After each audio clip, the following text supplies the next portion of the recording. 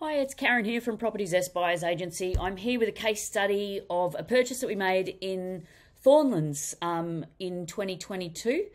This particular clients were looking for a place to buy to live in. They were moving from New South Wales. It's going to be a long-term buy and hold.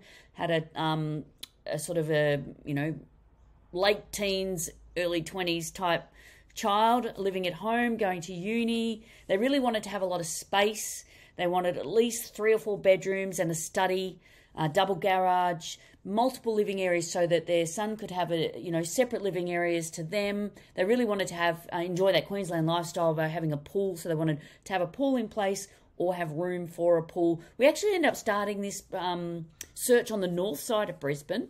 But then as Michelle and Ralph came up, had a look around, decided upon where they wanted to go, they actually decided to head to the Redlands. And so they also had some friends that they knew over there, so it would be good to be close by. They initially started with a fairly modest budget, but ended up increasing that budget. It was a really busy time in the market, really competitive market when we were looking.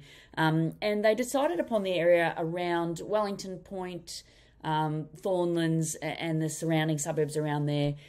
We ended up going to the Thornlands because what they could get, the bang for the buck they got there was much better. It was a modern residential area. This particular house was directly opposite Parklands, close to the hospital, close to the shops, close to easy sort of freeway access for their son to get down the road to get to uni.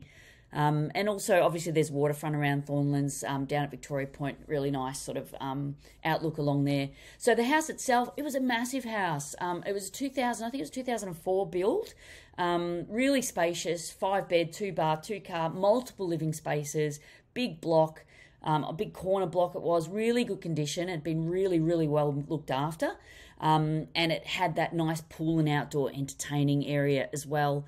So basically it was in a private treaty situation, multiple offer, really busy market, no list price. We ended up in that multiple offer situation paying 1.051. And Michelle and Ralph were really rapt to come and move into that property in the Thornlands. So if you're interested in buying a house, you're relocating, or you're looking for investment or your own property to live in, love to help you. We cover lots of different areas. Give us a ring and have a chat. Cheers.